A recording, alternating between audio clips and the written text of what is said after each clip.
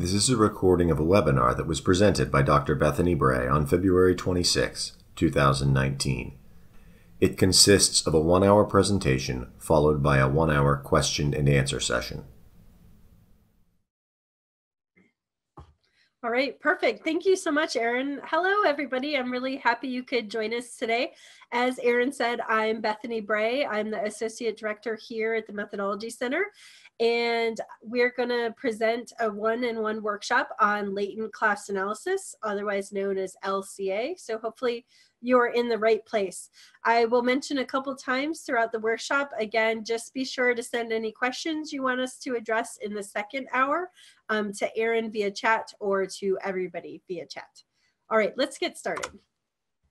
So what we're going to focus on today is really just a very introductory latent class analysis. So if you are more of an advanced user, you will probably know all of this material, but we can still talk about your questions at the end. If you're brand new to the method, really what we're trying to do here is give you a conceptual introduction to latent class analysis so that you can get an idea of whether or not you'd want to take maybe a more in-depth workshop, or you'd want to spend more time through some self-paced exercises with a book by Linda Collins and Stephanie Lanza, or if you want to dig further and go through some of the resources that we have on the Methodology Center's website.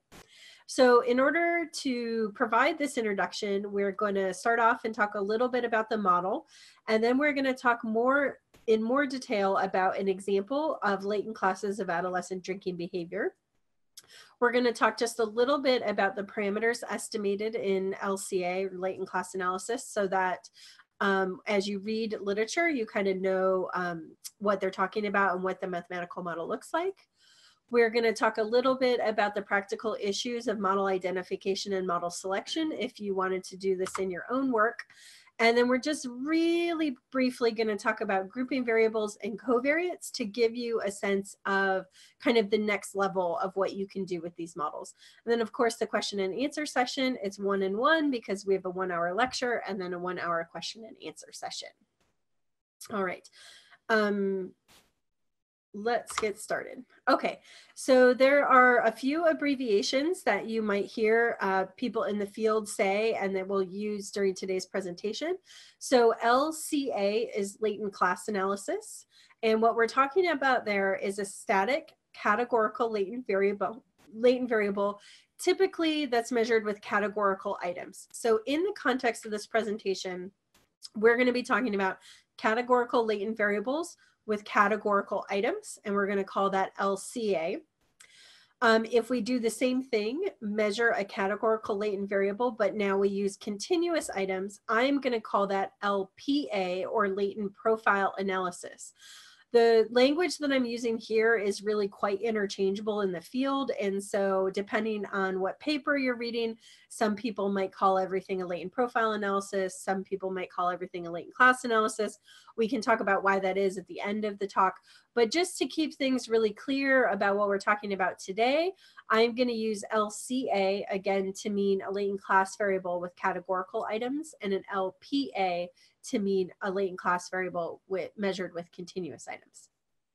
For those of you who might collect longitudinal data or even maybe saw the other video that we did about latent transition analysis, LTA is one longitudinal extension of LCA where the categorical latent class variable is dynamic and participants can move between classes over time. So after this video, if you're intrigued or you have longitudinal data, there is a 1-on-1 video on LTA that is posted on the Methodology Center's website. All right, so let's take a look at what we're actually talking about. So let's do a really brief conceptual introduction to LCA. The basic underlying idea of all latent class models is that individuals can be divided into subgroups based on some unobservable construct. And that construct of interest is the latent variable.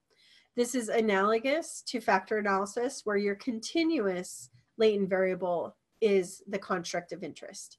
In this case, because our latent variable is categorical, we identify latent classes, and those latent classes represent subgroups of people in the population.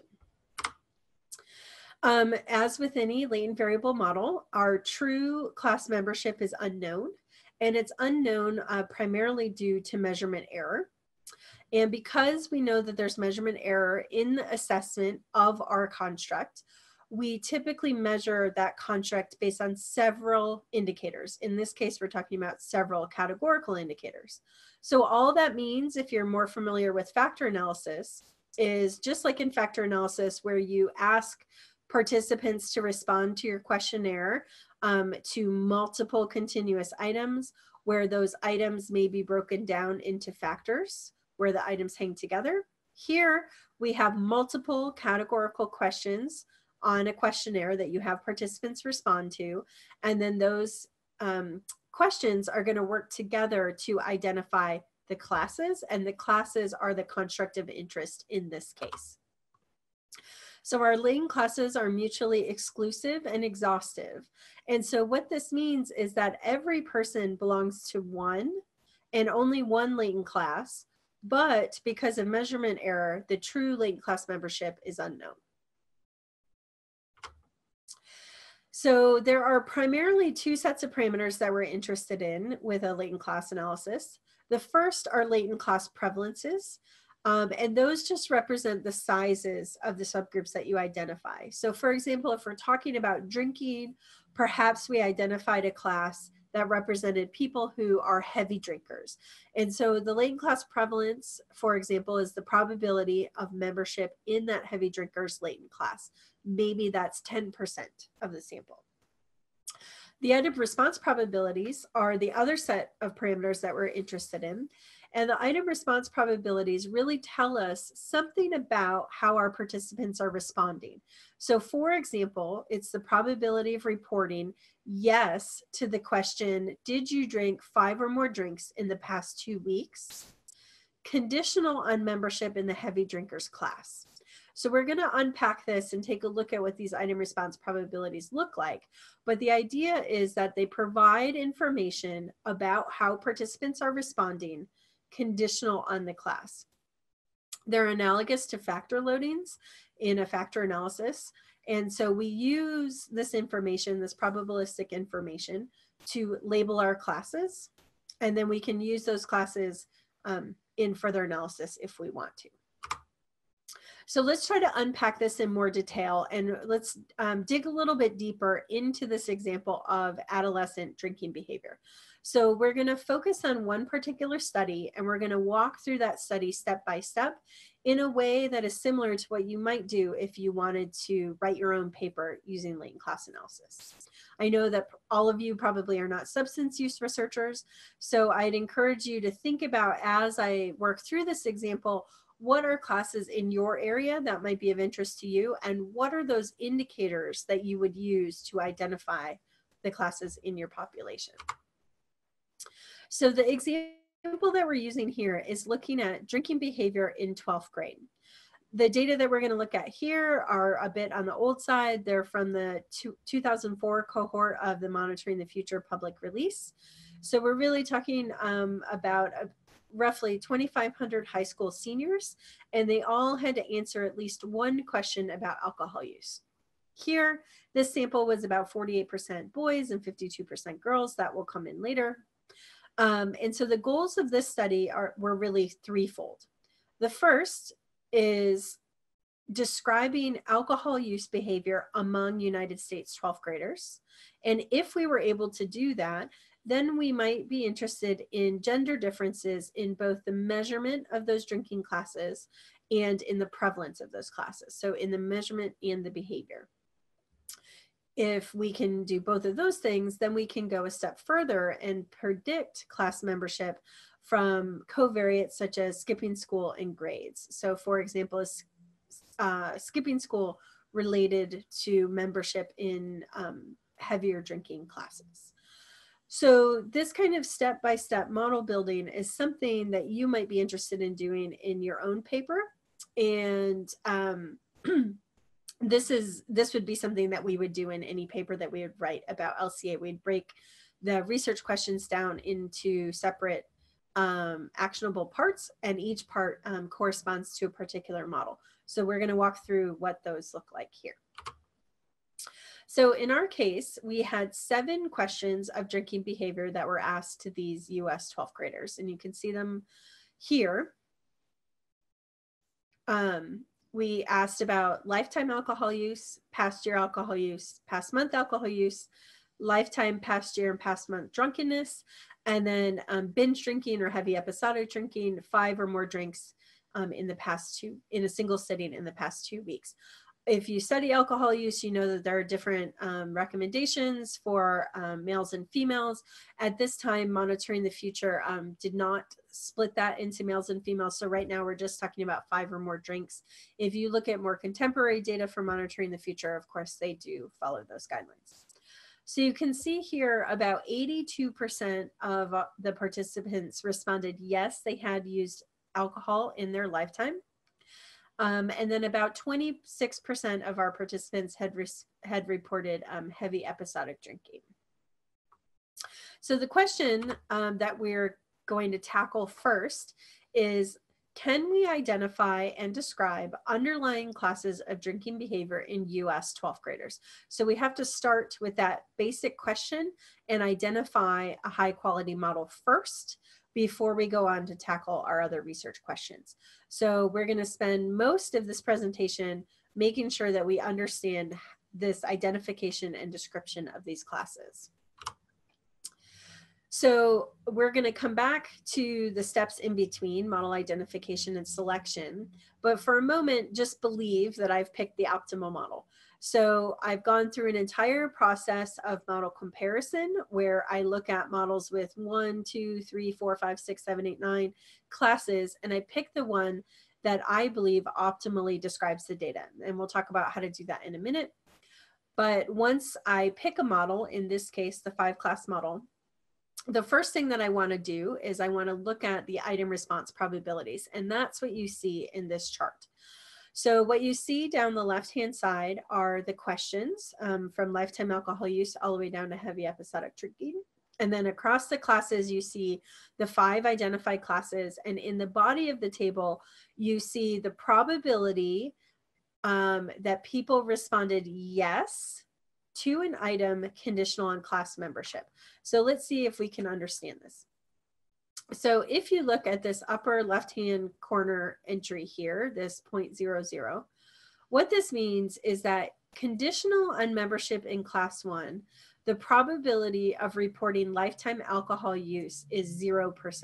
So people were very likely to say no to lifetime alcohol use, obviously past year and past month, and no to lifetime drunkenness, so on, and then also heavy episodic drinking. So these entries here in this column are analogous in some sense to factor loadings, and we can use these item response probabilities to help us figure out how we should name this class. So this chart here of our item response probabilities is the first thing that we want to look at so that we can understand what the subgroups are that we identified. So if we look at the other end of our chart here, class 5, what we see is that participants in this class had very high probabilities of responding yes to alcohol use all the way up to and including the past month, high probabilities of responding yes to drunkenness, and then the highest probability of responding yes to heavy episodic drinking. Okay. So what we'd want to do is we'd want to sit here and we'd want to really absorb what this table is telling us about the patterns of responding in our data. And we'd want to use that information to label our classes. You have to be able to label the classes in some meaningful way for your latent class solution to make any sense at all. So just like in factor analysis, hopefully if you're familiar with that method, you know that you need to be able to label the factors, otherwise that solution is not helpful. So here we need to be able to label the classes in a theoretically meaningful way in order to select a solution like this as optimal. So what would we name these classes? Well, class 1 might be fairly easy, right? There probably are non-drinkers. They have 0% chance of responding yes to any of our 7 items about drinking. But what about class 2? In class 2, we see that they have elevated probabilities of lifetime alcohol use and past year alcohol use, but relatively low probabilities of everything else. Class 3 goes one step further in that they've used alcohol and they've even used it recently, but they haven't been drunk and they did not engage in heavy episodic drinking. Class 4 had high probabilities of lifetime and past year alcohol use and lifetime and past year drunkenness, but not recent alcohol use, recent drunkenness, or heavy episodic drinking. So for those of you who are really engaged in the alcohol use literature, you might be thinking about some more sophisticated labels, but here is what we're going to call them. So class 1, we labeled non-drinkers. Class 2, we labeled experimenters because they have used, but it's unclear that they've progressed in their use at all. Class 3, we called light drinkers. Class 4, we called past partiers because they have that somewhat temporal issue that they have engaged in use and drunkenness, but not currently. And then class 5, we called heavy drinkers because they were really engaging in all kinds of alcohol use, including heavy episodic drinking, which in this study we would consider to be the most risky form of drinking we were asking about. Once we've labeled the classes, then we can start to address questions that we might have actually posed as research questions. So for example, in this study, what proportion of the sample or the population are non-drinkers? So what proportion of high school seniors are non-drinkers, and what proportion of them are past partiers? Well, what we saw was that about 18% of the samples in class 1, 22% in class 2, 9% in class 3. Remember, class 3 was our light drinkers, 17% in our past partiers, and then 34% heavy episodic drinking or drinkers. So this gives you a flavor of once you've selected that optimal model, the very first thing that you need to do is you need to interpret the classes. And then once you've interpreted them, you can start to look at how big those classes are or what their distribution is in the population. For those of us that like graphical representations or are familiar more with M+ programming, this is how you could represent a latent class model graphically. So like other structural equation modeling diagrams, the latent variables are in circles and the observed variables or manifest variables are in squares. So what you see here is in the squares, we have our 7 indicators of drinking, and which reflect our drinking classes, which is our latent class variable. In this case, we have reflective indicators, meaning that we believe a person's drinking class is producing the way that they're answering the questions if we're able to account for measurement error. So when we started diving deeper in this alcohol use example, we kind of skipped over a whole set of technical details of how do we actually select that optimal model. So we started with our research question. We need to select our optimal model and then we can interpret it, which is what we just did. So let's unpack how you might do this in your own work. So let's first think about those estimated parameters. So as I mentioned earlier, we have our row parameters, RHO, row parameters, which represent our measurement part of the model, which is there are item response probabilities. And then we also have our gammas, and our gammas are the sizes of the classes, which we also call the latent class prevalences.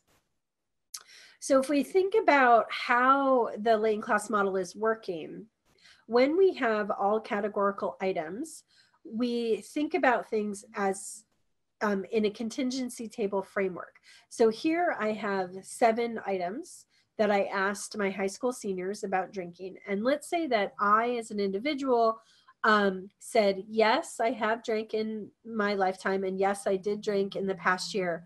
But no, I did not drink in the past month. No, I did not get drunk. And no, I did not engage in heavy episodic drinking. that particular response pattern, which is on the screen, Y, Y, N, N, N, N, N, that is one possible response pattern that an individual could give. And that possible response pattern is one cell in the 7-way contingency table made by all of those binary questions on our survey. Now we might, we haven't talked about this yet, but we might also be interested in predicting class membership in the future, which we'll talk very briefly about at the end of this talk. So in order to express our latent class model, we need to figure out how to say something about our response patterns, and then also about predicting membership in those classes. And what we have on the screen now is one way to express our latent class model. And you do not have to memorize these models. In fact, latent class modeling has become so widespread now that you don't even really need to put these models in your papers anymore. But we want to take a look at this really briefly, just so that you can get a flavor of the pieces that go into the model. So the first part here, we just have the probability of providing a particular response pattern. So how likely am I as an individual to have given that response pattern, yes, yes, no, no, no, no, no. Okay. And so what we see here is we have to combine some information here about the sizes of the classes with something about the measurement of those classes. So this equation is really broken down into two parts. The part here on the right-hand side, these are all of the measurement parameters of how likely is it to provide yes or no responses to all of the items conditional on class. And this first part of the model over here is how big are each of those classes. And this little X right here, again, we haven't talked about covariates, but we can unpack this X into a prediction model, which we'll look at later, which is given a particular level on a covariate or predictor, how likely are you to belong to each of these classes here? So again, you don't need to memorize this equation. I just want to give you some flavor of how it breaks down into its different pieces. And for those of you who maybe get really excited about math in the morning, like I do, these are just some technical details. The slideshow will be available for download. And so if you're reading through it after this talk, these are just some notes. So this would be a class model with K latent classes and some number of indicators. In our case, we've been talking about binary responses. And the key part here is that we have these gammas, this Greek gamma, the probability of membership in a particular latent class. So that's our latent class membership probabilities. And then here we have the probability of providing a particular response to a particular item conditional on membership in a particular latent class. And so that is an item response probability. There are lots of them, depending on the number of classes you have. So the row parameters are critical. They are the most important part of a latent class model. And that's because fundamentally at the heart, latent class analysis is a measurement model, just like factor analysis is a measurement model. So the row parameters really drive everything about these models. And they express the relation between our discrete latent variable in an LCA and our observed indicators. So they tell us how strongly linked are our indicators to our latent class model, just like factor loadings tell us how strongly related our indicators are to our factors. So as I've said a few times, our row parameters are similar conceptually to factor loadings, and they're the basis for the interpretation of our latent classes. But they're probabilities between 0 and 1. So in a standardized factor analysis, factor loadings go from -1 to +1. But here we're talking about probabilities, and so they range from 0 to 1. You can have a 0% chance of answering yes, or you could have a 100% chance of answering yes, or anything in between. So our parameters, our row parameters run from 0 to 1. And what you want to think about partially is, what is the quality of the measurement? How strongly related are the items with the latent class variable? So when a latent variable and a manifest variable completely correspond, our row parameter equals 0 or it equals 1. Both 0 and 1 represent a really strong relation between our item and our latent class variable, and that's because a 0% chance or 100% chance, those are very high probabilities. When a latent variable does not at all predict a manifest variable, meaning that the measurement quality is very low, then our rho parameter equals 1 divided by the marginal probability for all the classes. Well, what does that mean? Well, perhaps maybe we're thinking about a math test, and we've constructed the test such that students have a 50-50 chance of getting a particular question correct. Well, if every student in every class, latent class, has a 50% chance of answering the question correct or incorrect, that doesn't really tell us very much information about which class they belong to.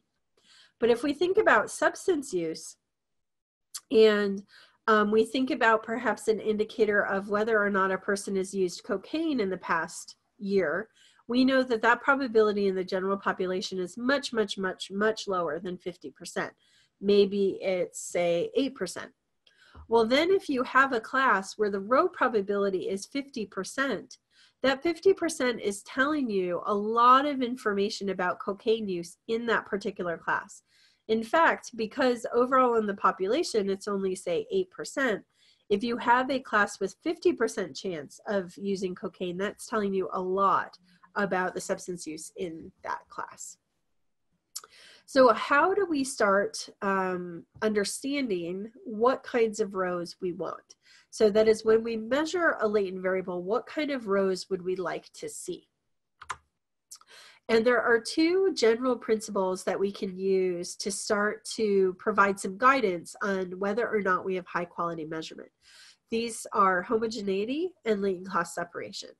So homogeneity is the degree to which our row parameters for a particular latent class are close to 0 and 1.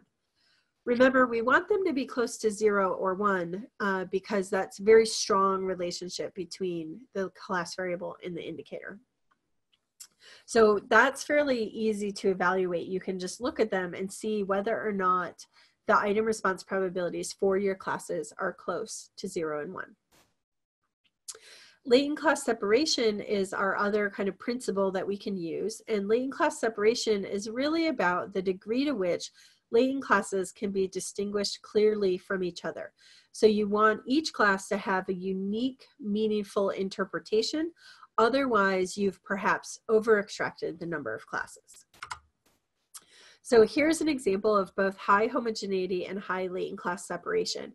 So in this case, perhaps we're talking about 5, say, math subtests here, maybe addition, subtraction, multiplication, division, and fractions. What you can see is that both classes are well measured. In real life, these row parameters or item response probabilities are quite close to 0 and 1. And they also have clear, unique interpretations where class 1 is maybe poor performance or low skill, and class 2 is high performance or high skill because it represents high probabilities of getting all of the tasks correct. High homogeneity and lower latent class separation would be something like this, where the item response probabilities, all of them are relatively close to 1, but they have similar interpretations. So here, everybody in the sample is performing quite well on all of these tasks.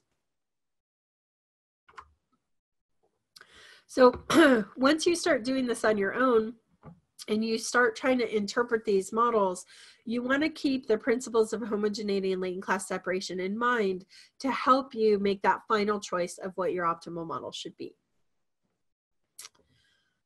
Okay, so let's move in to 2 things that you must do, particularly if you're using latent class analysis in an exploratory way. So the first one is model identification. And I want to stress that every model that you consider has to be what we call well identified. And we'll take a look at what that means. But every model has to be well identified before you can compare models to each other. So first we're going to talk about model identification, and then we're going to talk about model selection once they're all well identified. So the models that we're talking about here, and most commonly, latent class models are fit using maximum likelihood estimation. If some of you are Bayesians, that's fine. You can also fit them with a Bayesian framework, but most often they're fit using maximum likelihood. And so this is not a course about maximum likelihood, but the idea is that a likelihood function expresses the likelihood that you see the observed data that you actually have, given the model that's being fit, as a function of all possible parameter estimates. So it considers all possible parameter estimates, and it selects the winning parameter estimates that maximizes that likelihood function. So in order to make sure that you found the right value, many estimation procedures require initial values to kick off this iterative estimation procedure.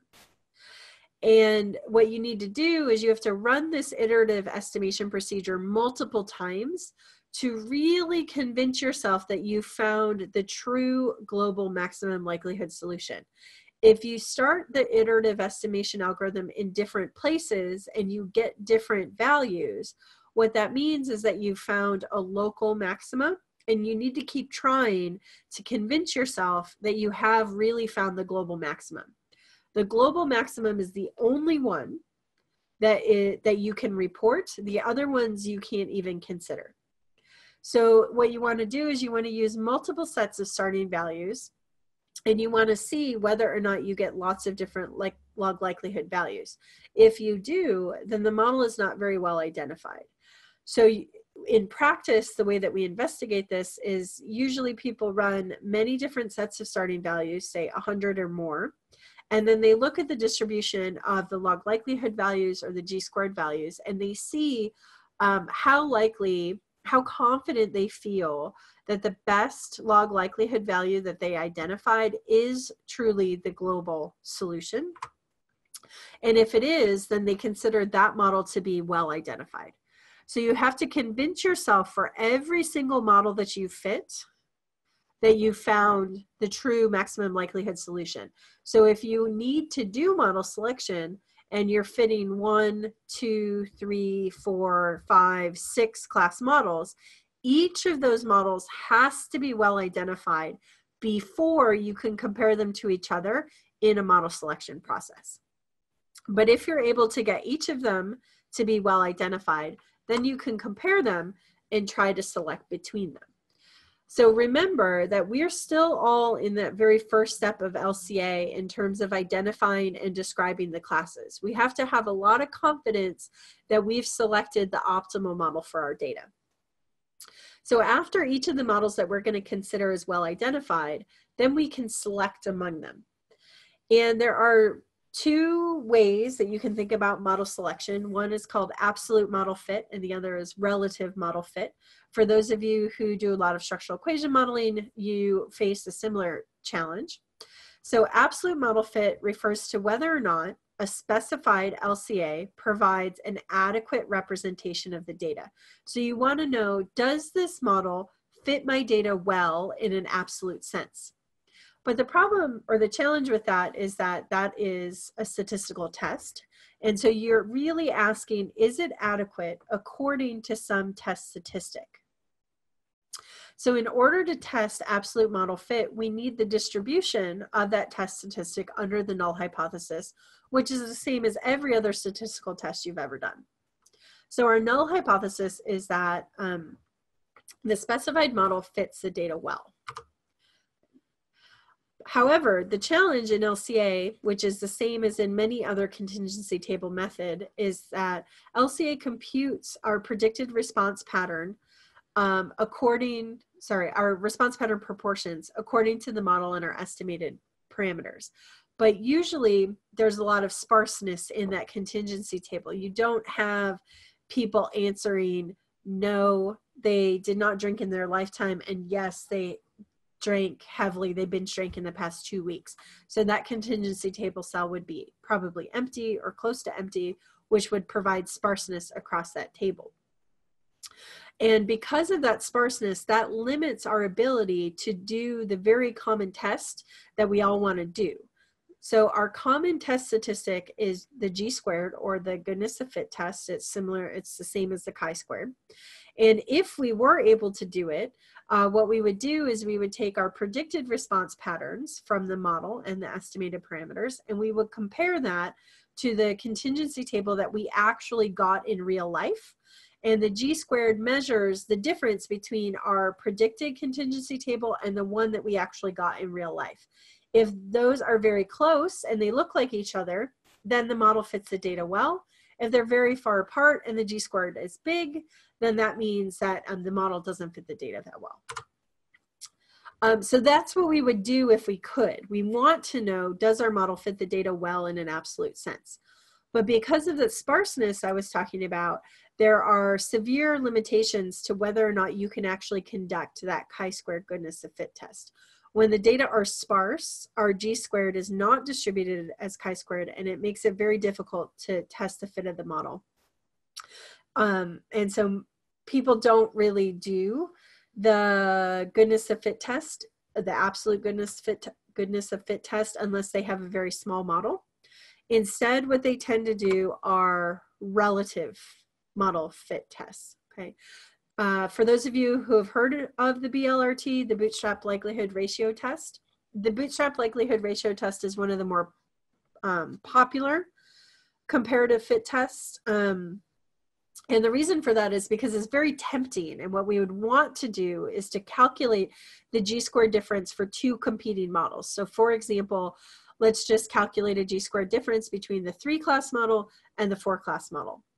But we can't actually do that. We can't use a likelihood ratio test because we don't know the correct reference distribution. However, we can bootstrap it. So we can create an appropriate reference distribution by using this repetitive fitting of the models and then comparing our difference to this created reference distribution. So this is the Bootstrap Likelihood Ratio Test. It's quite computationally intensive in certain software programs, but it's one of the favored approaches today. And so what you would do is you would compare the 3-class model to the 4-class model specifically. You would run a bunch of bootstrap draws in order to produce the reference distribution. And then you would compare your G-squared difference to this particular reference distribution, and you get a p-value to tell you whether or not one of your models fits significantly better than the other. Okay. But there are lots of other ways to examine relative model fit. And so relative model fit, of course, is whether model A or model B fits better. So that's similar to the hypothesis test that we were just conducting. Fit criteria are a very popular way to do this. The two most well-known ones are the Akaike information criterion, the AIC, and the Bayesian information criterion, the BIC. But there are all sorts of other ones. The sample size adjusted BIC is another popular one. The consistent AIC or the CAIC is another one. So all of these fit criteria are good tools for relative model fit, and they're all what we call information criteria, which means that we've penalized our log likelihood in some way. So all of these criteria are designed to optimize the balance between fit and parsimony. So every time we add a class or add parameters, the log likelihood gets better because the model fits better. But we also get penalized for adding parameters because every time we add parameters, it tailors the model more closely to our sample and reduces the model's generalizability.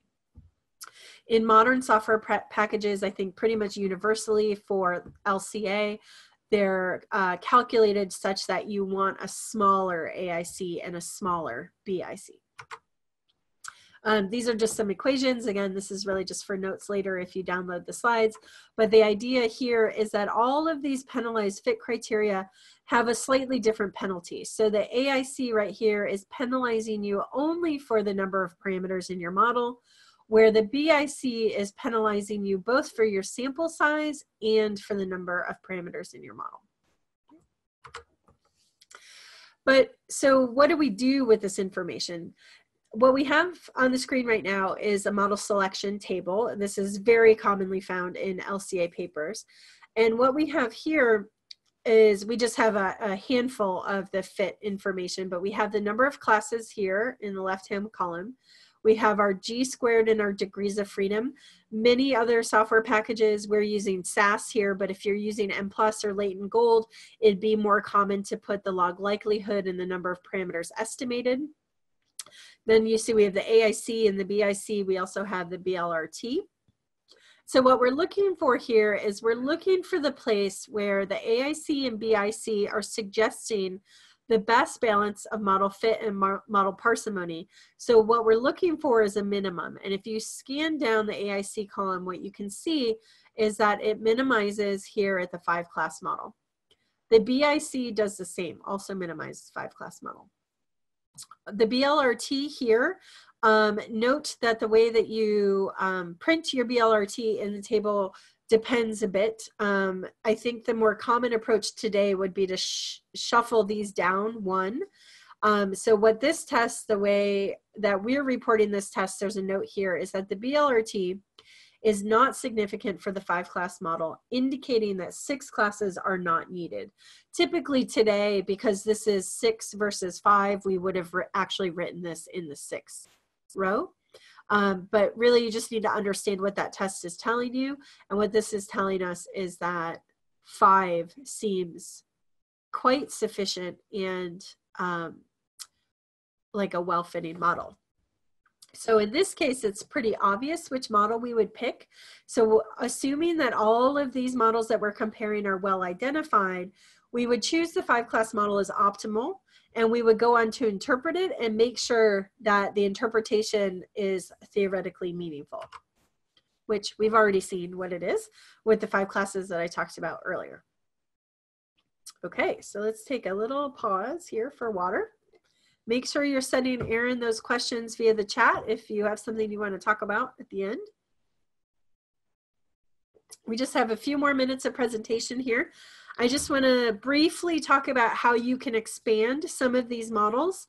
Once you've done the identification and description of the classes, what else can you do with them so that you can have really rich research questions to address in your paper? So one thing you might want to do is you might want to include a grouping variable. And there's 2 primary reasons that you'd want to do that. The first is to explore measurement invariance. And measurement invariance is really about whether the items map onto the latent construct in the same way for the different groups. So let's think about, in this study in Monitoring the Future, they asked the questions in such a way that it's sex and not gender. So we're going to talk about sex differences. So the idea is, do the items map onto the latent construct in the same way for males and females? And once we know whether or not the measurement of those classes is the same, then we might want to go further and look at how those groups compare to each other in terms of the sizes of those classes. So that's the second reason to include a grouping variable, which is to divide the sample into groups for comparison purposes. So one example would be, how does the probability of membership in the heavy drinkers class differ in the experimental and control conditions? One thing I want to note is that in areas that are maybe understudied and require a lot more work, theories often talk about group differences, right? Whether they're sex differences, gender differences, experimental versus control condition differences, whatever they are. What I would encourage you to think about is whether or not those theories are talking about measurement differences or whether they're talking about size differences. They could be talking about either, but I would say most of the time they're talking about size differences. So for example, we know that men engage in a lot more binge drinking than women at every age. And so what that does not necessarily mean is that the classes might be the same for men and women, but the sizes of the classes are different. So more men would be in the heavy episodic drinking class or the heavy drinkers class, and fewer women would be in that class, but that the classes are measured the same. Okay, so these are 2 different features of the model. In contrast to that, let's say that you study delinquency and you're interested in delinquency development from childhood all the way into emerging adulthood. Well, we know that expressions of delinquency among boys and girls are quite different, particularly in middle school. And so that actually is speaking to the construct itself and the structure of that construct. So in that case, the measurement invariance might be the more interesting question. So just keep in mind that these are two separate things that you can examine with these models. And the reason that we can examine both of these features or dimensions is that when we have a multiple groups model, our row parameters can vary as a function of the grouping variable, and that's testing measurement invariance. But our gamma parameters can also vary as a function of the grouping variable, and that's what allows for the comparison of latent class prevalences. So we did indeed add a grouping variable to the latent classes of drinking behavior example that we've been talking about. And so this is just to remind you what we're doing. Remember, we started by identifying and describing, and now we're going to add a grouping variable. In this case, it's sex. And we're going to both test for measurement invariance across males and females. And then we're also going to look at sex differences in the prevalence of behavior types. So we don't have a lot of time to talk about exactly how you test measurement invariance, but the overall idea is that models can allow your row parameters to be freely estimated, or they can be, certain ones can be constrained to be equal across groups. And the nice part of this statistically is that the free and constrained models are statistically nested. So our free model allows our parameters to differ across our groups, which means that the structure, the actual item response probabilities are different for males and females. Constrained parameters equate corresponding measurement parameters across groups. So for example, the probability of responding, no, I did not drink in my lifetime in class 1 for males is the same as no, I did not drink in my lifetime for females. In general, if our two models are statistically nested, that means that the simpler model can be arrived at by imposing parameter restrictions on the more complex model. We can do a very straightforward likelihood ratio test. And often the goal is to fail to reject the null hypothesis so that you can actually do that direct comparison between, for example, in this case, males and females. So our null hypothesis is that the simpler model is adequate. The alternative hypothesis is that the simpler model is not adequate, and we do our likelihood ratio test. And in this case, we see that it was non-significant, and so we fail to reject our null hypothesis. We conclude that measurement invariance is indeed plausible, and so we decide to keep our parameter restrictions. So that means that those 5 classes that we identified are the same for males and females. But that does not mean that the sizes are the same. And so we can move on to the second piece of that, which is 6 differences in probabilities of membership in drinking classes. And so for this, instead of looking at the row parameters, we're going to look at the gamma parameters. And what we see here is that given that you're male, what are the sizes of the classes? And given that you're female, what are the sizes of the classes? So what you can see here is that the probability of being non-drinker is the same for males and females, and it's about the same for experimenters and also for light drinkers. But we can see that the sex differences are really driven here by higher rates of heavy drinking among the males and higher rates of past partiers among the females. And there are ways to do significance testing on this table, but that's beyond the discussion for today.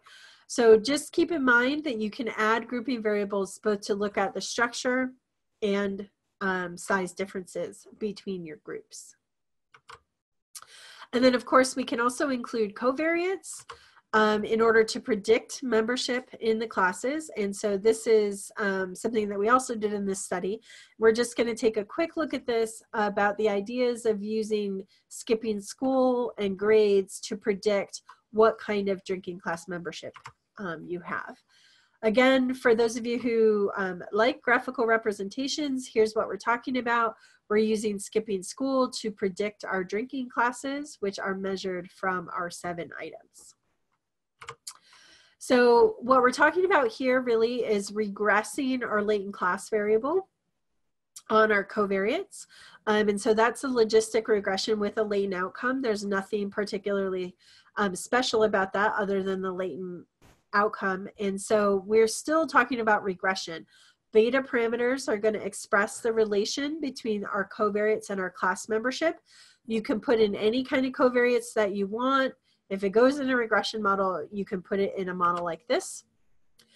But now, because that outcome is categorical, right, we're trying to predict membership in our categorical classes, we need to think about multinomial logistic regression. Okay, so what we're doing here is we're looking at regression coefficients, in this case it's beta 1, 1, that influence the log odds of belonging in a particular latent class compared to a reference latent class. And so this would be how does skipping school influence the log odds of membership in, say, the past partying latent class compared to the non-drinkers latent class. So there's a lot of potential comparisons. Again, we're not going to get into a lot of detail about logistic regression here, just trying to give you a flavor for the kinds of questions that you can answer. With these beta parameters, because the outcome is categorical, we can, of course, exponentiate the beta parameters to get odds ratios, and odds ratios are interpreted in this context exactly as in other contexts. And so here, again, talking about skipping school in grades, you see skipping school was dummy coded, so it was just a binary predictor. Grades, however, was a continuous predictor and it was standardized. In this case here, the covariates were entered into separate models, but you can add them simultaneously. Again, it's just a regular regression model. And just to keep this straightforward, we use non-drinkers as a reference group for that multinomial logistic regression. When we put these into the model, we can get an overall significance test that's just really a global significance test of whether or not the covariates are at all related to class membership. Unsurprisingly, skipping school and grades are strongly linked to class membership. And this might be an example of how you could present these results. So down the left-hand side are the classes.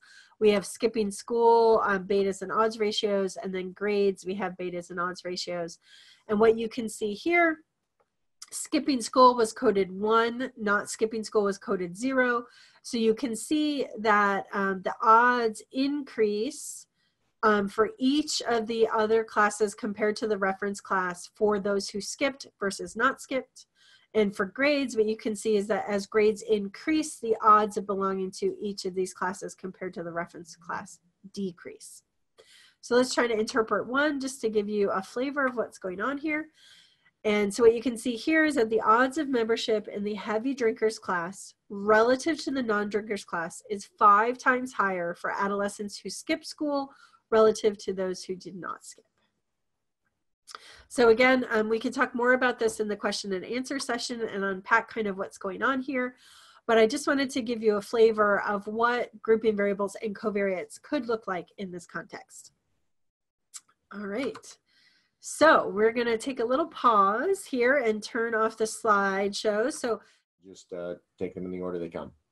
So the first question we had was, not sure if we're set up to do this, but it was a question, would you please run a model with items that have more than 2 categories and then interpret the results? We're not set up to do that at this webinar, but can you talk about models where the items have more than 2 categories? Yeah, so in a case where the items have more than 2 categories, so in terms of running the model, running it on the computer, it depends on how you actually code that, depends on the software package that you're using. If you're using SAS, it's really quite easy. Your variables have to be coded 1, 2, 3, 4, etc. Depends on how many categories you have.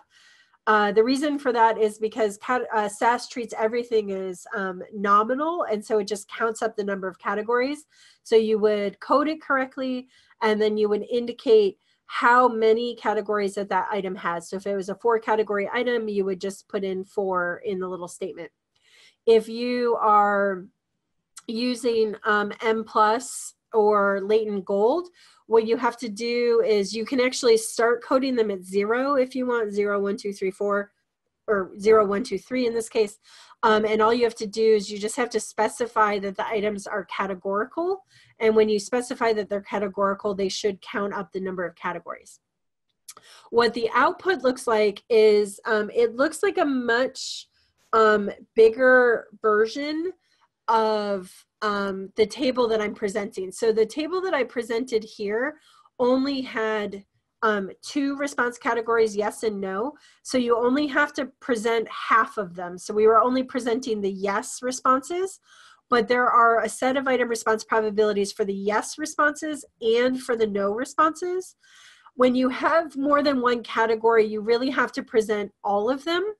And so, for example, you might have one where there's a 30% chance of answering response category 1 and a 20% chance of answering response category 2, and then a 50% chance of answering response category 3.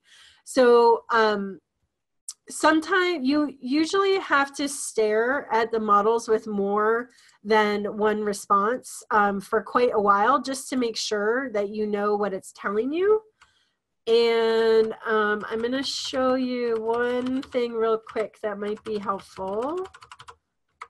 Yeah, right here.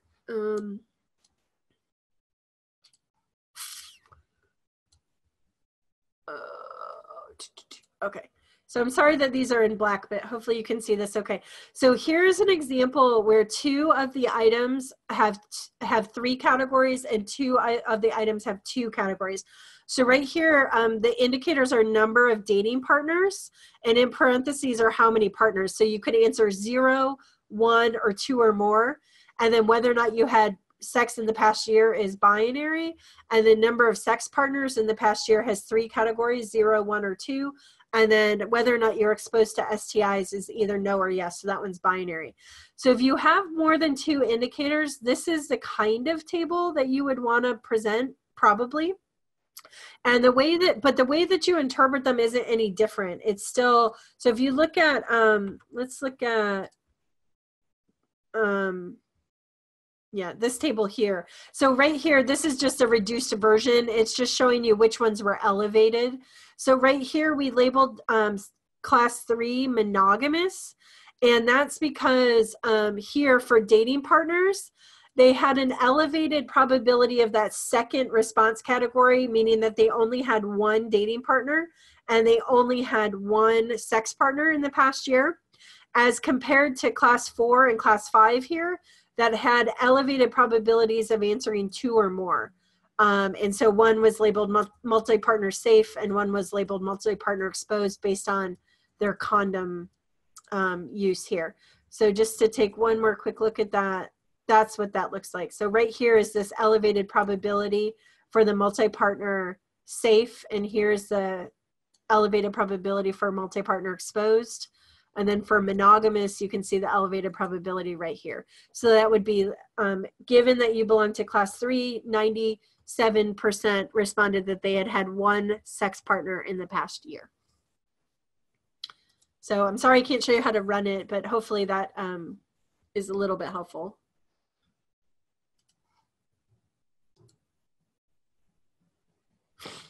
Oh, yes, sorry. Nope. Responding to users online. Okay. Is there a required minimum sample size for LCA? Yeah, so sample size for LCA has a lot to do with the quality of the measurement. So the more strongly that your classes are measured, the fewer people that you need in your sample to identify them. But there's no real good like base sample size. So when I started working in latent class models, we used to say that you needed like 300 people, but that was just a totally off the wall rule of thumb. You can have, I've seen latent class models published with 75 people. It really depends on a few different things. One is that your model is well identified. So if you cannot reliably find the global maximum likelihood solution, you have too few people. Otherwise, it's really going to determine how many classes you can find. And so if you have a sample from the exact same population, if you have a sample of 100 people, maybe you'll find 3 classes. But if you have that exact same population and you have a sample of 5,000 people, maybe you'll find 7 classes. There's a good paper by Ziak et al. It's DZIAK. It's about the power of the bootstrap likelihood ratio test. I think the paper was in structural equation modeling, I think. And it talks about how many classes can you identify in different scenarios. So that's a really inadequate answer, probably. You have to, if you already have the data collected and you're doing secondary data, it's a bit of an empirical question of how many do you identify and are they useful, given that your models are stable in the sense that you can identify maximum likelihood solution. But the more people you have, the more classes you can identify. So it's really more about how many are you going to find, in my opinion. Okay, thank you. What if you're working with survey data that's a mix of categorical and continuous scaled questions? Yeah, so there are a couple different answers to that. So I use the words, this is just a personal preference because I work with the models a lot to keep them straight in my head. There's no specific limitations that, there's no rule that says you can only have all categorical items or that you can have only all continuous items. You can have what I call mixed indicator models that have both categorical and continuous items in them at the same time. There are a couple things to keep in mind if you're going to do that. One is that if you're going to use continuous items in a model, you need to make sure that you really believe that those items are normally distributed conditional on class. So the assumption of a latent profile model is multivariate normality conditional on class. So if you have super, super, super highly skewed items, that assumption could potentially still be plausible, but I think you'd have a hard time convincing other people of that. I also think that, so the second point I wanted to make about mixed indicator models is that they have sort of a reputation for being difficult to interpret because you have to mix the interpretation of means. So what is the average on the scale conditional on class with the item response probabilities? So I definitely, if you are a beginner, would highly recommend that the way that you start is by discretizing your items and fitting some models so that you can get the hang of it. And then if you need to enrich those models to then include continuous items or change your indicators back to being continuous or whatever, because I think starting off with mixed indicator models is quite tough. Okay, thank you. Mm-hmm. I don't want to skip any. Do you add covariates when you're estimating the classes? Do you add covariates when you're estimating the classes? No, you do not add covariates when you're conducting model selection. So you want to do model selection in the absence of any covariates or outcomes or anything like that. Grouping variables is a bit of a different story. It depends on how you approach grouping variables, depends on kind of a priori theory and what you think is going to happen. So if you don't have a strong reason to think that the measurement is really different between your groups, then what I would recommend is conducting model selection on the full sample and then confirming measurement and variance through a likelihood ratio test. If you have a lot of theory that suggests your groups are super different, then you might want to do model selection in the groups separately and see how similar they are before putting them together and doing overall model selection. But covariates is an easier question. Do not do model selection with covariates in the model. Okay, thanks. What are the major differences between LCA and LPA, practically speaking, apart from the obvious categorical versus dimensional distinction? Yeah, probably the two biggest things is latent profile models. So those are the ones with continuous items. Anecdotally speaking, The fit information is less helpful in latent profile models than in latent class models. So in my personal experience, almost all of the latent profile models I have fit, the fit information continues to improve as you add more and more and more classes. That often happens in LCA, okay, it does. But the fit information in LCA tends to give you more helpful information. I've seen many, many, many latent profile models where you really have to just kind of do model selection based on understanding how the classes are extracted because the fit information isn't helping. In LCA, that can happen, but it happens much more frequently in my experience in LPA. That's probably the most, practically speaking, that's probably the biggest challenge of using LPA. The other thing with LPA is that because you're interpreting means instead of item response probabilities, means are not bounded unless you have a bound on your scale. And so it can be difficult to determine if your variances are very small on your items.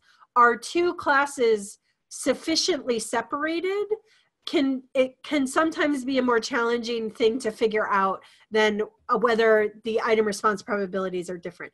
So practically speaking, in my experience, model selection is more difficult with LPA, and model interpretation can also be more difficult. Ooh, and I'll say one more thing about that.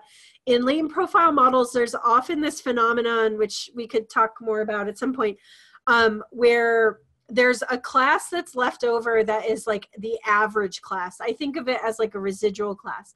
That's because of the way latent profile modeling works, partially, is that it tries to identify classes that are as far apart from each other as possible. And then there's always this kind of average class left over. And that average class often is the largest class. And so depending on your theory, that can be somewhat dissatisfying if everybody's just average. So those are kind of the big things. I mean, I could talk about it. I could talk about just that question for an hour, but I think that's probably the big take homes. Yeah. Is the BLRT definitely preferred to the low Mendel-Rubin LMR or adjusted LMR test in this context for determining the number of latent classes? Yes. Would you say yes? Yes. So just to be clear, the BLRT is preferred in the latent class analysis context. There have been plenty of simulations to show that the BLRT is better than the LMR.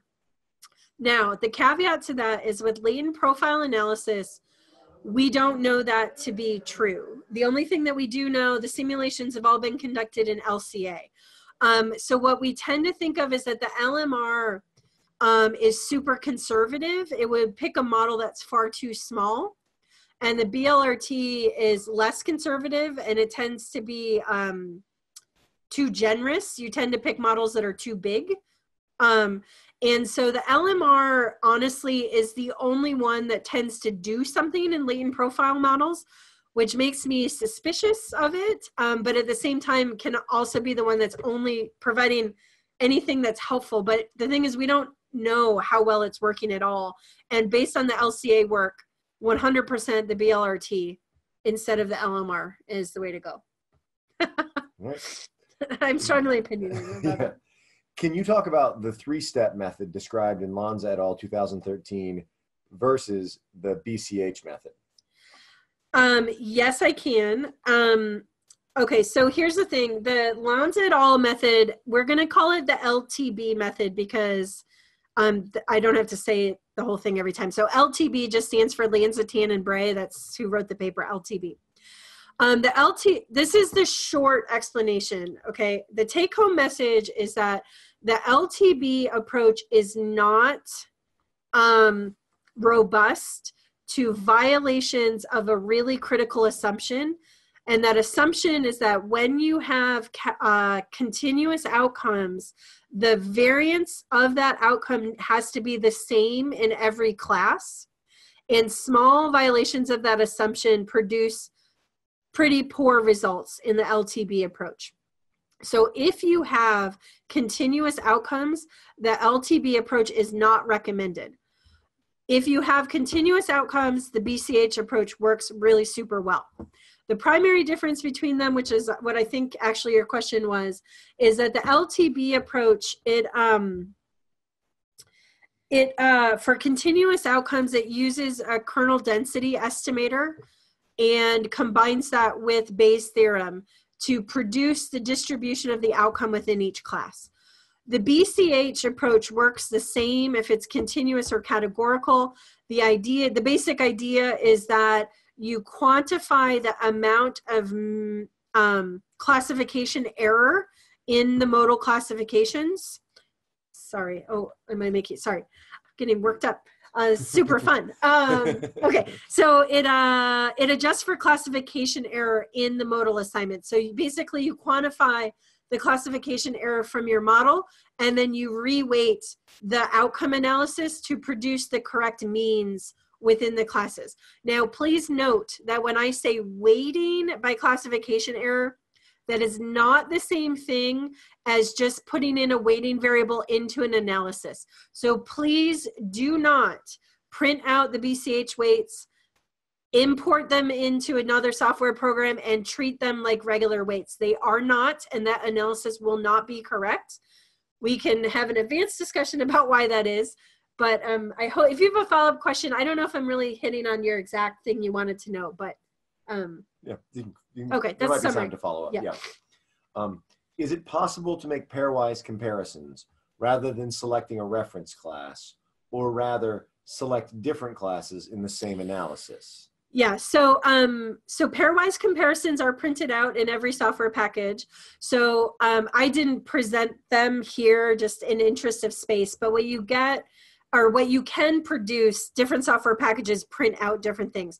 But you can always get the global test, which is what I actually had on the slide, and then you can test pairwise differences between each target class and the reference. So for every beta that was on the slide for the covariates, there is a test which tells you whether or not the reference class is different from each target class. But you can change the reference class so that you can get all of the pairwise comparisons. I would not recommend that necessarily. That's a lot of testing. And so, but they do all print out. If you want all of them, you can get all of them. The overall significance test will always stay the same. But every time you change the reference, then you get a new set of pairwise comparisons. What I would recommend is picking maybe like 2 reference classes. So in this example, I picked non-drinkers. It's unsurprising that our other 4 drinking classes were different on skipping school and grades, right? We probably already knew that. But maybe my question really is about, are past partiers different from heavy drinkers? Because that's where the males and females were different. And so are they different on skipping school and grades? In that case, what I would do is I would change the reference class to be the heavy drinkers class so that I could get each target class compared to the heavy drinkers class. So there's nothing different about these models than a regular logistic regression, multinomial logistic regression model. Thank you. What is the best way to keep up to date on these methods if you are a user rather than someone who studies methods in depth? Yeah, that's a good question.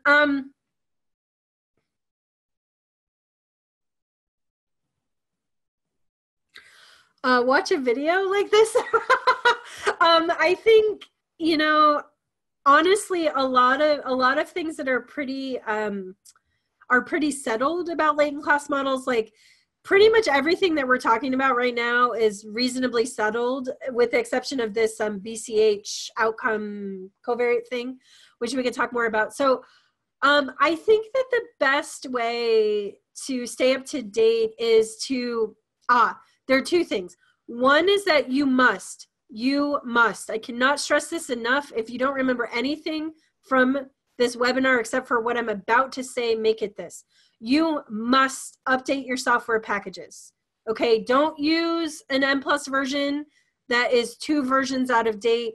Don't use an LCA plugin that's 2 versions out of date. The best way to make sure that you're doing the best practice is by using the current version of the software, because the same people who are writing these papers are producing the software. And so if you stay up to date with your version and your software manual, there's often really, really good tips in the manual or on the online documentation that moves much faster than the publications. Okay, no methodologist is going to expect you to read all of the papers that are coming out in structural equation modeling, and we were all fighting for about 4 years about what the right method is.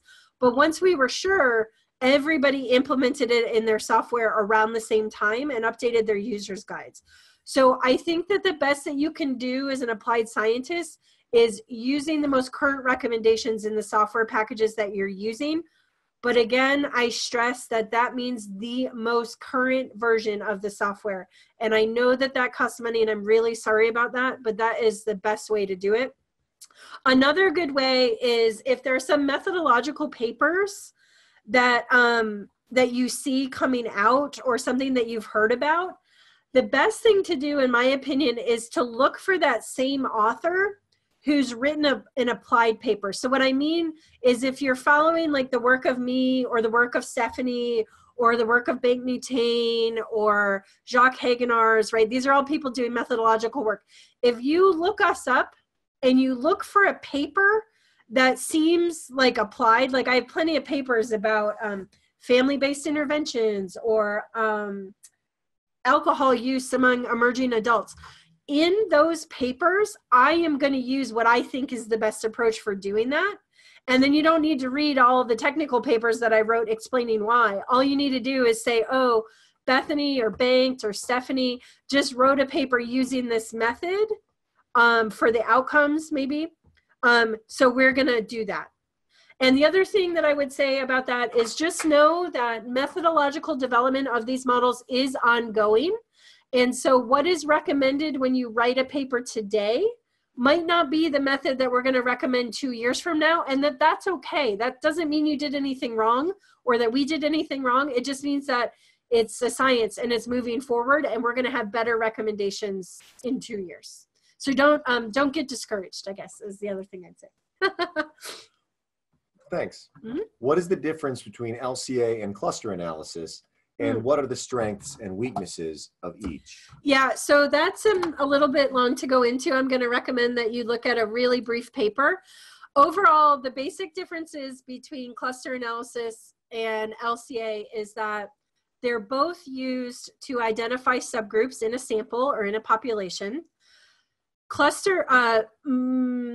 Latent class analysis, I think people think that there are two primary differences. The first is that LCA comes from a measurement tradition, okay? It's a philosophy that you want to examine and estimate measurement error, and you want to try to account for that in your model. Cluster analysis comes out of a totally different tradition. It's kind of like the difference between principal components analysis and factor analysis, right? Principal components is a mathematical approach. It will always work. Factor analysis is a measurement model philosophy with a log likelihood and an iterative estimation procedure. Cluster analysis is a mathematical procedure that will always work. You will always get clusters. They may or may not make sense theoretically. It's not the same kind of log likelihood model-based approach as LCA. So in LCA, you can evaluate the fit compared to your theoretical model, and it comes out of this measurement philosophy and tradition. The pros and cons, you know, there's not a lot. I mean, you could pick either one equally well. You know, methods come in and out of fashion. I would say right now, cluster analysis is out of fashion and LCA is in fashion. But, you know, older literature, cluster analysis was in fashion and people did it. But there is a good paper that really briefly summarizes the basic differences between these. It is, yes, it is a paper by J. Magdison, Magidson, and Vermunt, Vermunt. It came out in 2002. It's called Latent Class Models for Clustering. a comparison with k-means. It's like a 3-page little just summary of the differences between LCA and cluster analysis. Yeah, so I think those are kind of the take-home messages. Okay. Is LCA suitable for ordered categorical or ordinal items? Yeah, so you can put ordinal items into an LCA, but it just fits it as nominal, right? Because for something to be treated truly ordinal, you need a truly ordinal model, which would be something like proportional odds, for example, or cumulative odds or something like that. I actually don't know of a software program that would impose the proportional odds assumption on indicators. So if you put in ordinal indicators, you have an option. You can either treat them as categorical, in which case you're going to get item response probabilities for each of your ordered categories, or if there are enough ordered categories that they lie on vaguely sort of a continuum, you could put them in as continuous, and what you would get is the mean on that ordered scale within the classes. But there's no like true ordinal model. If you could fit that, my money would be on Latent Gold, but I don't think they let you specify like proportional odds or something. Can you go over when a model is well identified one more time? Yeah, so a model is well identified when you have a lot of confidence that you truly did find the global maximum likelihood solution. And usually the way that people develop that high level of confidence is that they run many, many different sets of random starting values, and they make sure that those random starting values end up hitting the same log likelihood solution. So in SAS, for example, if you run it with 100 sets of random starts, it will tell you the proportion of times those starts hit the same solution that's printed in the output. So like 80%, that's a great number. 2%, a less good number. In M+, they don't print out a proportion, and that's because most people use a 2-stage optimizer.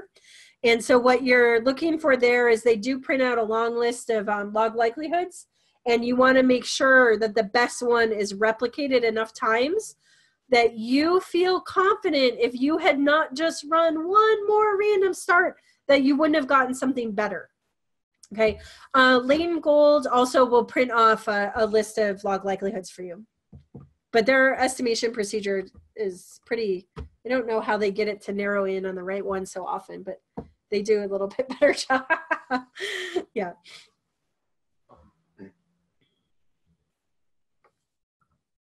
Oh, I butchered that question. I have to go back and find it again. Oh. Are there any challenges or benefits of using repeated measures as indicators within an LCA?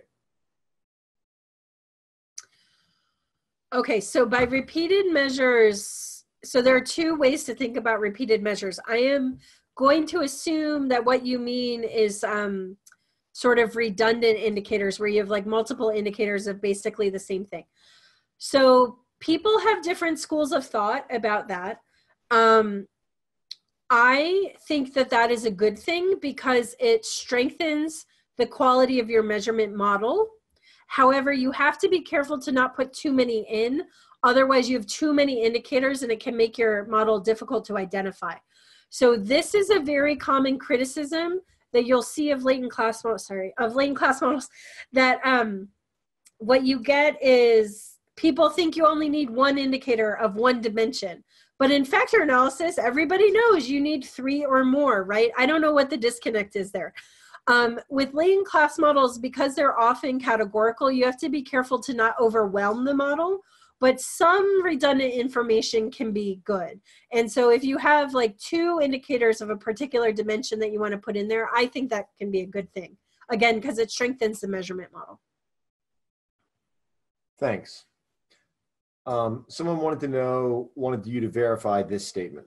The rows are estimated and those can be compared to the observed probabilities to evaluate fit. Is that correct? No. I don't know quite what you're trying to say. So you can compare the item response probabilities that are estimated. 2, the overall marginal probabilities in your sample, to try to get a sense at the quality of the measurement and the latent class separation. But you, and that might help you choose between 2 models, but it wouldn't really provide a strong assessment of model quality, I guess, is probably what I would say. Yeah. Thanks. What is the most common criticism or concern you get from reviewers when you use LCA? Oh, I could give a whole lecture just on that. So I think one common criticism is the one that I answered about that kind of like redundant information in the model. That's pretty common. Another common one is,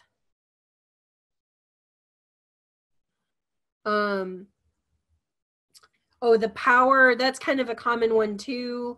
And so you respond, like, they want to know, was there enough power to detect more classes? Well, probably not, otherwise you would have detected them.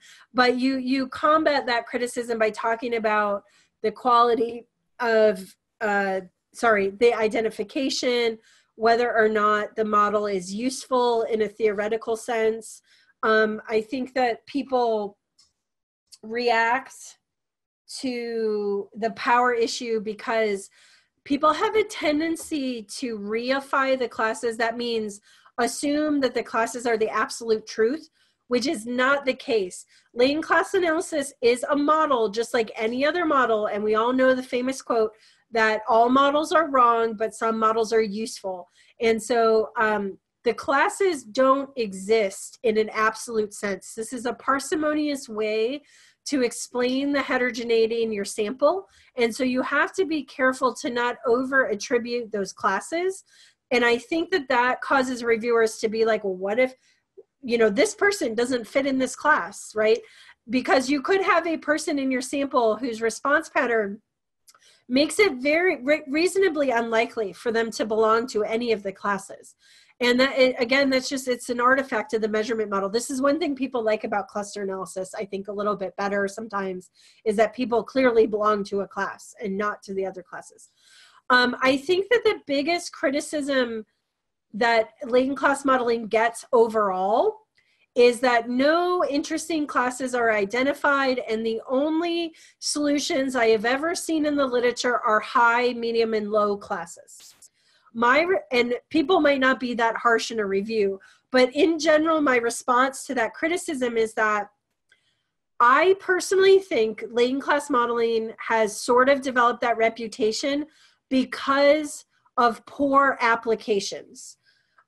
So latent class models work the best, and they're designed to work the best when you have multiple dimensions in your latent class model, and what you're trying to do is identify classes that truly have different patterns. And the reason for that is, think about what happens when you put in, or think about what would happen if you put in 5 items from a very, very well-developed continuous scale, right? This is a unidimensional scale that looks super good when you factor analyze it. Well, if you put these items into that, what you're going to do is you're going to artificially discretize a continuous factor into high, medium, and low classes. And so if you put in items that are not representing multiple dimensions, what you get are high, medium, and low on the one dimension that you did put in there. And so by far, I think that that is the biggest criticism of latent class modeling. And I think that criticism comes from a long history of relatively poor applications. Thank you. Can you explain one more time about the reasons to use groups in LCA? Yeah, so groups, you would put in a grouping variable for 2 primary reasons. The first reason is that you want to look at the actual structure of the classes. That is, you want to see whether or not the item response probabilities are different for one group compared to another group. So that would be whether or not the classes for men look very different from the classes from women in terms of their patterns of item response probabilities. That's the first reason. That's the measurement invariance reason. The second reason is if you do have measurement invariance and your classes do look the same for your groups, the second reason that you could put in a grouping variable is to see whether or not the sizes of the classes are significantly different for your groups. So the classes of drinking might be the same for men and women, but are the sizes of the classes the same for men and women? Thanks. Is it possible to test for moderation? This is a two-part question. Well, so moderation, I'm going to give a two-part answer to the first part. Yeah. So moderation would be, in some sense, if you put in a grouping variable, right? So moderation, that word, means that you have to look at the effect of a variable on another variable and whether or not that effect is different, right? But most of this talk was only about the latent class variable. And so moderating the latent class variable, really, there isn't an effect, right? Moderation is something about an effect. But if you think just about the class variable, you moderate the latent class variable by looking at group differences, which is the grouping variable. Now, if you're thinking about the part, this is part two of the first part. If you're thinking about the effect of a latent class variable on an outcome, or you're thinking about the effect of a covariate on latent class variable, yes, you can moderate those effects. And if you think about the covariate piece of it, what I said was that you can fit any regression model that you can fit in any other context. So how do we fit moderation? We regress our outcome, our latent class variable, on our predictor and our moderator and on an interaction term between those two, right? That's the regression model that we would fit. And so if you wanted to do moderation in this context, you would put in your two main effects and your interactive effect in that regression model predicting latent class membership. So yes, you can do moderation in pretty much any sense of the word. Yeah. And they said, if yes, is it preferable to include interactions among covariates or to use a multi-group approach? So it depends on what the goal is and how lazy you are. So what I would say is, if what you want to do is you want to physically look at the betas, the effects for males and for females, what I would do is I would put in a grouping variable for sex, and then I would regress the latent class membership on the covariate of interest. And that moderates the entire model. So you get a set of betas for males and you get a set of betas for females. So you can put them in your paper, look at them and interpret them. What you don't get, though, is a significance test of whether or not specific ones are different for males and females. So you can run the model again and put in your two main effects in your interaction term, and then you can look at the significance of your interaction term to find out which ones are significant. So if you're me and you're super lazy, you just run it both ways and you pull what you want off the output. But it's the same model. As long as you have measurement invariance on the grouping variable model, whether you do interaction terms in a regression or you do grouping variable, those are the same model. You should get the same log likelihood, actually. What do the rows look like in a latent profile analysis? Are they means? Yes. So in a latent profile model, what you get is you get means within each class. Give me just one second.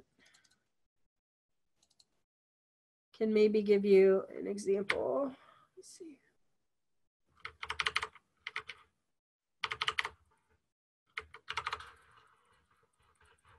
Yeah, here.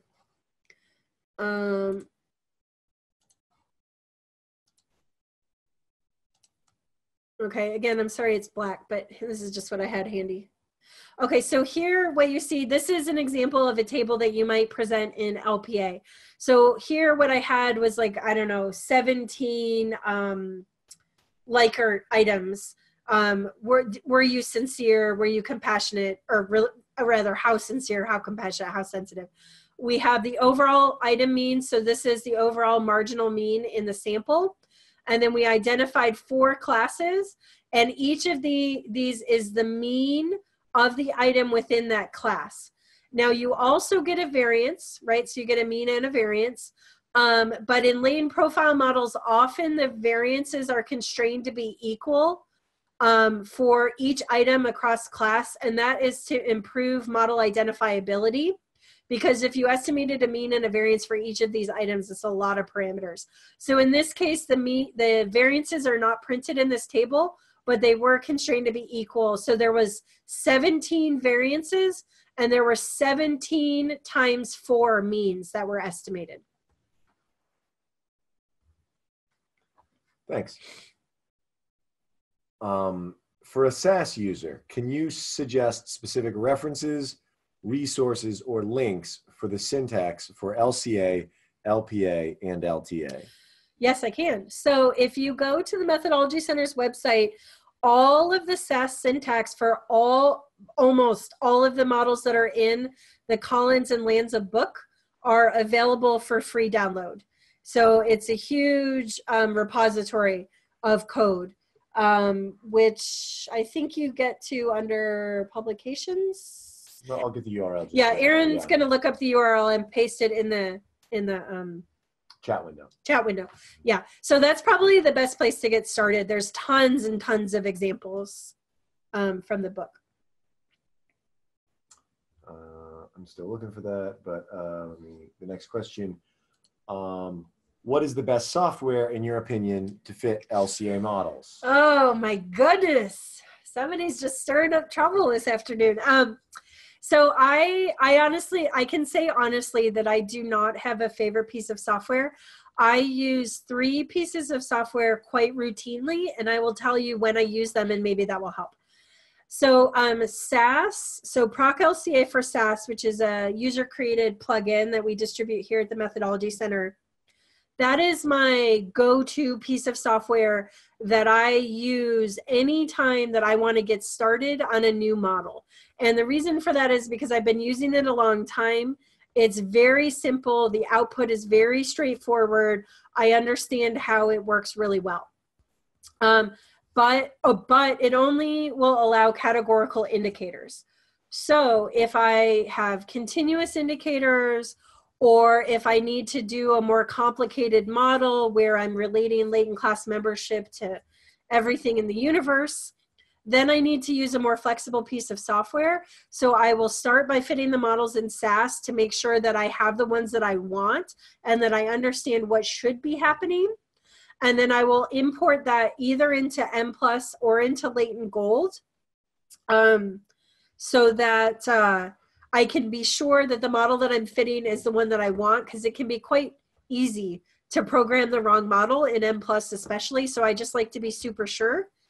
And I will tell you, even after 17 years, I still do this. Okay, so don't, if you're a new user, don't be shy about starting in something that's easier and moving to something more flexible later. I do it literally every day. So if I have continuous indicators or a more complicated model, then I will import it into M+ or into Latent Gold, depending on what I'm doing. So I have a preference for the estimation and the science behind the Latent Gold software, but M+ is more flexible. And so it depends on what I'm doing, what I'm trying to do, whether or not I'm trying to create some sample code for somebody who only has one license or another. So I think if you have limited funds and you had to pick a piece of software, one piece of software only, what you want to do is mixture modeling, broadly speaking, mixture modeling, I would go with Latent Gold. If you need to be able to fit all sorts of different kinds of structural equation models, complex survey weighting, all that kind of stuff, then, and you could only pick one piece of software, then you probably should go with M+. Okay. If you're a beginner, go with SAS, hands down. It's the easiest. When you are using national data sets, for example, NHANES, how can you do LCA when you are using stratified and clustered data? Yeah. Are there any other approaches that can be used if LCA isn't adequate? Well, so there's nothing special about LCA and complex survey data. You just have to use a package that will adequately deal with the complex survey weights. So depending on how many levels of weights you have, SAS will include 1 level of weights. Latent Gold, I think, will include 2 levels of weights, maybe, yeah, maybe 2, maybe 3. I can't quite remember, 2 or 3. And M+ will do, I think, 2. So they just use robust estimators to get the proper standard errors given your complex survey design. And you can either put in the cluster statement, or you could put in up to 2 weighting statements. Again, SAS only has cluster and 1 weighting statement, but you can use clustering, you can use 2 weighting statements in certain kinds of software, and it adjusts the standard errors. I will say, if you have a complex survey and you want to do weighting on it, you must do model selection with all of that stuff on there, okay? You can't do model selection without it because it changes the power to identify your classes. The other thing I will say is that the BLRT does not work with those complex schemes. And so you might just have to remind your reviewers, because they might complain about that while forgetting that it only works with like basic data. Thank you. Mm-hmm. Can you recommend any user-friendly resources for latent profile analysis? Yeah, that's tough. Well, in 1 year, which is not at all helpful, in 1 year, I can recommend to you our newly formed code repository that I will have programmed latent profile models in, but sadly, there's not a lot I can recommend right now. What I would say, if you need a resource about how to write about it, I would recommend one of my papers, either the Fosco and Bray paper that is in a family journal, or a paper that's first authored by my student, Sarah Perzo, which is about stress coping, or a paper where I'm first author with Roseanne Fody as second author in Leadership Quarterly. Those are all, I think, good examples of how you can write about it. If you need code examples, I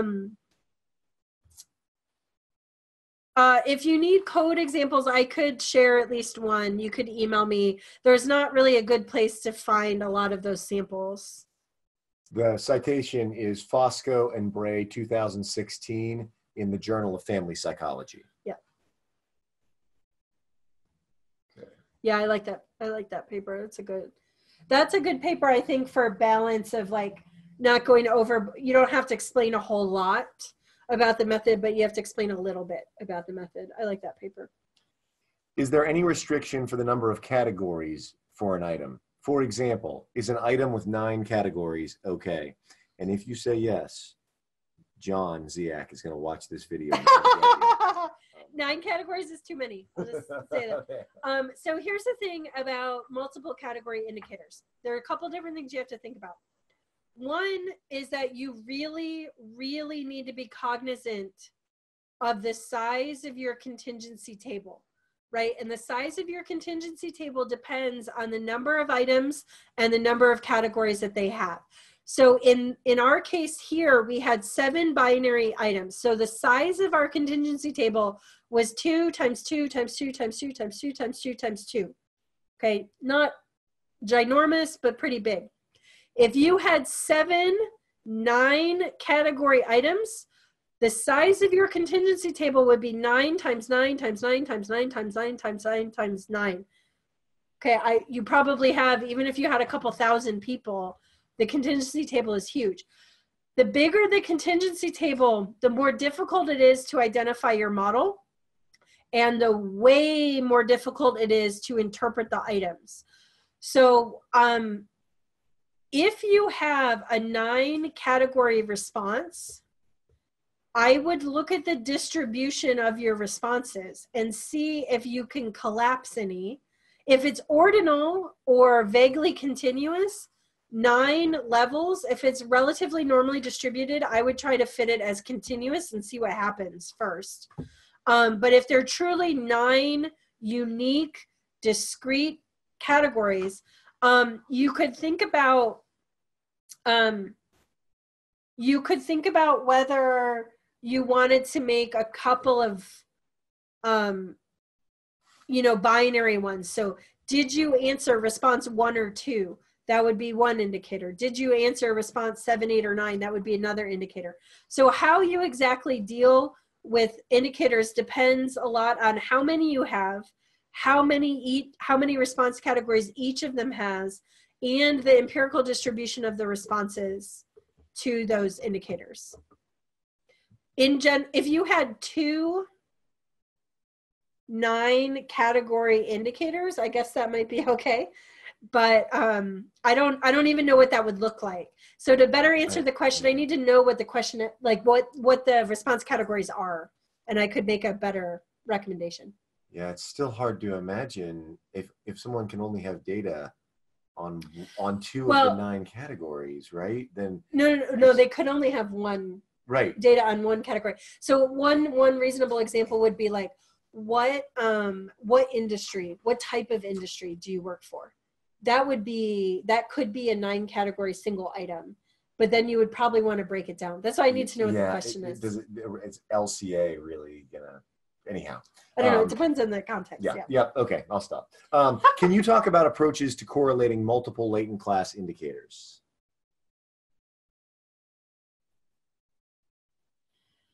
I'm not sure what that question means. So there are 2 things that you could be talking about. So in the overall data, we would expect the indicators to be correlated. That's totally why we would want to do a latent class model. So the latent class variable, in some sense, is a way to examine correlations between the items. So I'm assuming that's not what you mean. What you might mean is residual correlations among the items, and that's a bit of a philosophical question. So in general, the models that people usually fit assume conditional independence, just like factor analysis, in that after I know what your latent class variable level is, then the indicators are independent. Okay, that's a very common assumption in any latent variable model. That assumption can be relaxed, and you can allow residual correlations among items. But I personally think that you have to have a really good reason to do that. Usually, I have never published a model that has residual correlations. I don't find them to be that compelling because I think that they mess up the interpretation of the class model. I also think that that's the case in factor analysis, but lots of people disagree with me, and that's totally fine. There is a very famous example in latent class modeling of residual correlations in the General Social Survey. It's on questions, I think, about abortion. And the model selection tells you that if it's either a 3-class model with no residual correlation, or it's a 2-class model with 1 residual correlation. And that's a bit of a philosophical question of, if you think, when you look at the interpretation of the classes, what is the correct, quote unquote, correct interpretation? If you have residual correlations that are unaccounted for and they're particularly strong, what that means when you select your model is typically you would over extract. So if you start to get classes that have really similar interpretations, that it could be a cause. So I'm going to kind of plead the fifth or something on that question. It's, you can do it. You need a flexible piece of software to do it, like M+ or Latent Gold, but it's possible. I just, I'm not a big fan. Last question, unless one comes in under the wire here. I wonder if we can use a 2-stage approach by first generating the class membership in LCA and later use the membership in a regression model to predict an outcome. So when you assign people to latent classes and then you use those class assignments in further analysis later, you severely underestimate the parameters in that second step model. Okay. And this is, we were talking earlier about the LTB and BCH approaches. There was like 5 years of arguments in the literature about what to do in that case. And so depending on what the exact outcome analysis is that you're interested in, there are different ways that you can account for that classification error in class assignments. If you use latent class membership to predict an outcome, the most common approach right now is what's called the BCH approach. Okay, it's implemented in SAS, M+, and Latent Gold.